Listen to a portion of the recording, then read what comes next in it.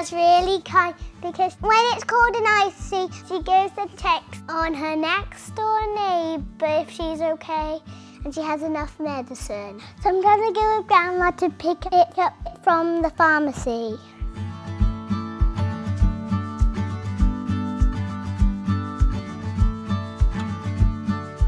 Pharmacists can help you with lots of minor complaints like coughs, colds or earache. Some of my friends take their kids to the GP when they really don't need to. When Colby's poorly, even if it's just a cough, I don't wait for it to get worse.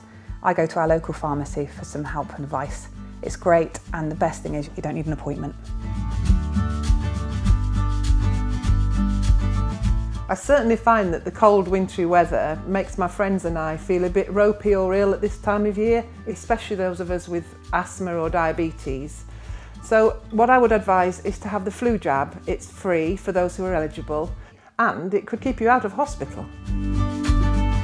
If you're feeling poorly, go down the local pharmacy and talk to the experts there. It may be that some advice from the pharmacist and an over-the-counter remedy is all you need.